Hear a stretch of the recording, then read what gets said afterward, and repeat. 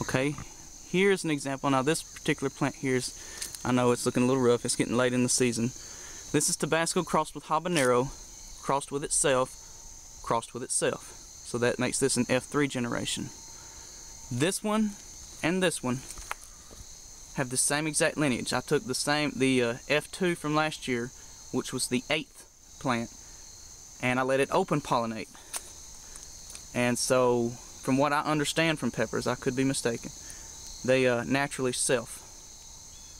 So you can see they have the same lineage, but yet they can look different. This one is the same generation, but it is the 2nd plant. See how these stick up? That's another varying characteristic. Some can stick up, some can hang down. This has the same lineage. This one here, also the same lineage. And like I said before, all of my peppers that I have crossbred so far are very hot.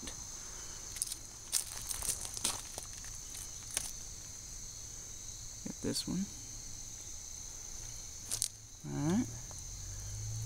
Now these over here, these 3 here I'm fixing to show, this is an F2 generation that I grew this year of the Tabasco habanero hybrid. That's Tabasco habanero crossed with itself. That's the F2 generation. This one here doesn't have any peppers, but this one I kind of like it. It's sort of a peach colored, and from what I've been told from other people that have tried it, it's very hot, very, very hot. It's an interesting color, shape. I think I might want to hang on to this one. Taste is, it's hard for me to evaluate the taste of these because they're so hot. I'm trying to breed some that are not quite so hot, but just for the fun of it, I like to see how hot I can get them. This is the 3rd one. They all have the same lineage.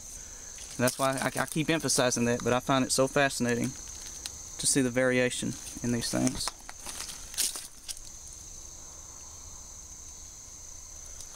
Alright, now these next ones over here, this is the 8th pepper from the Tabasco, the F2 generation of Tabasco habanero.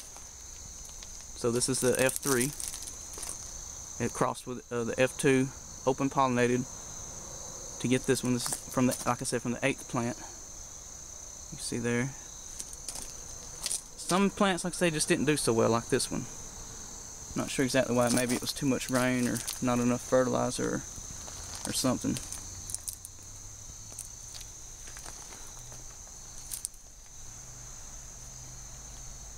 See the variation from one to the next.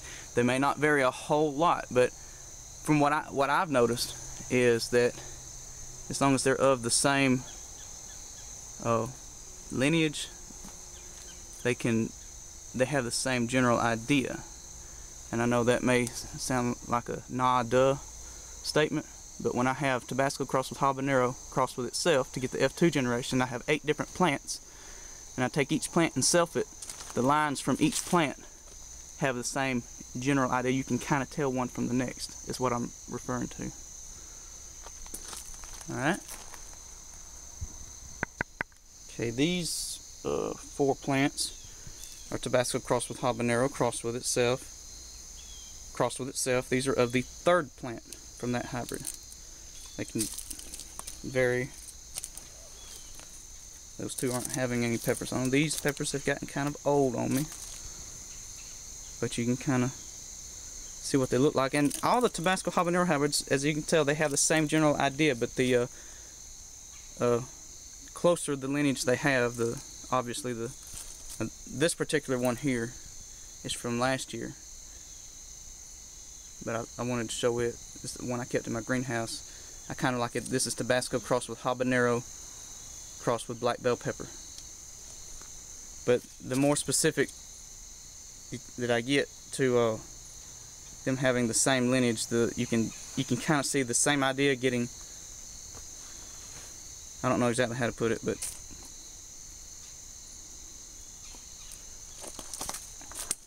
this here is some that I grew this year. This is Tabasco crossed with habanero crossed with black bell pepper. You can see how they're black to start with, and they turn orange. And this one. Some are more than others. This one is a light color. And then this one. This is my original Tabasco crossed with habanero. That's what the fruit looks like. I showed it to you last year. This is one that I grew this time. In pots, they generally don't get quite as big. And when I take cuttings, they generally don't get quite as big. Now this one, as you can see my label here,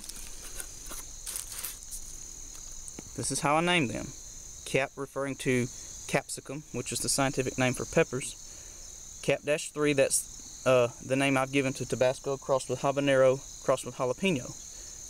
-2, and I'm not entirely sure on that one if it was from the second one, that's why I put a question mark.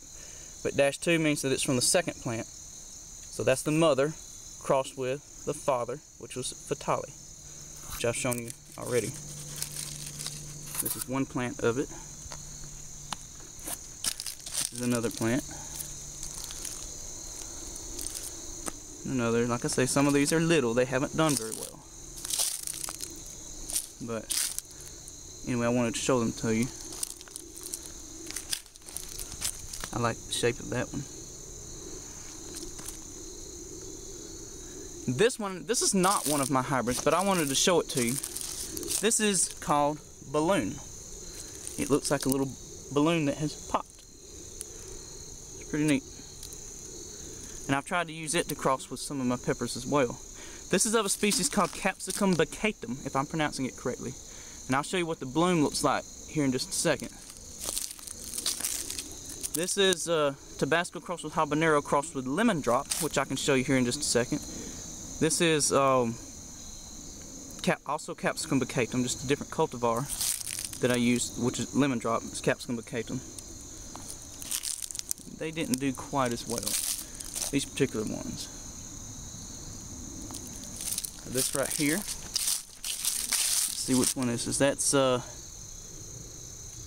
Cap-1-F2. That's Tabasco crossed with habanero crossed with itself, and I'm not sure which one it was, but I like it. It's pretty. And this one I think is the 8th one. It's the parent to some of the hybrids that I have shown you. Like I say, I keep these in my greenhouse. I can take cuttings. Sometimes I'll just dig up the original plant and trim it up some and bring it inside. Cap-1-F2-5, the 5th plant from that hybrid. This is the 2nd plant. I didn't keep all of them, but I kept most of them. And this is the 1st plant. These were in my video from last year.